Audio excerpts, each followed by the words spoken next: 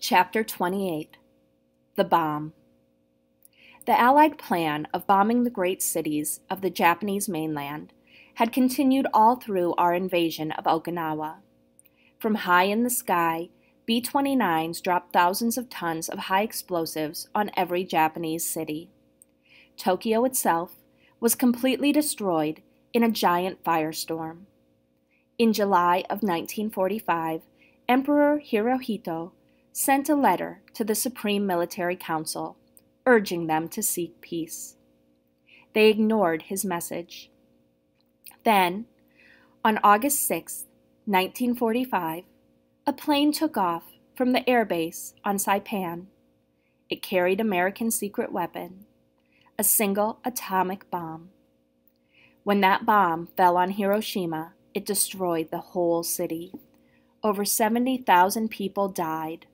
2 days later, a second plane took off from Tinian and dropped a second atomic bomb on Nagasaki.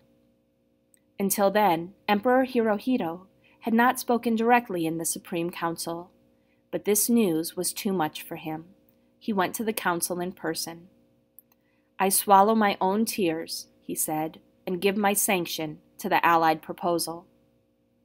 Although the Japanese emperor was ready to offer unconditional surrender, not all of the military officers agreed. There was even an attempted coup, but it failed.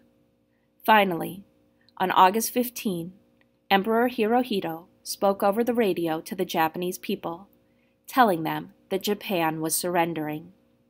It was a shock to those people in many ways, grandchildren. None of them had ever expected to personally hear their emperor.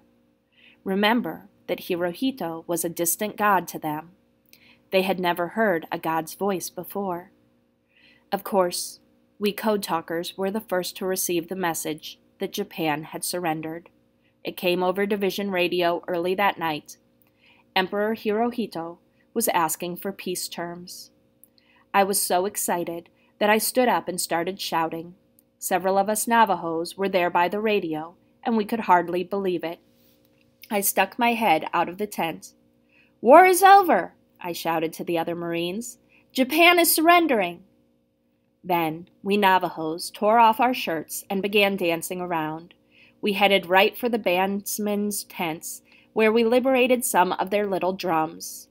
Each one of us code talkers grabbed a drum, and we went dancing down the road, beating on those drums, yelling and singing in Navajo. Some of the other Marines who watched us shook their heads, while others joined in or celebrated in their own way. I think everyone had a smile on his face. How happy we all were. 1 minute, we had all been at war, and then the next, it was over. There would be no more killing. I would be able to return to my beloved home. Ah, that was such a good night, grandchildren.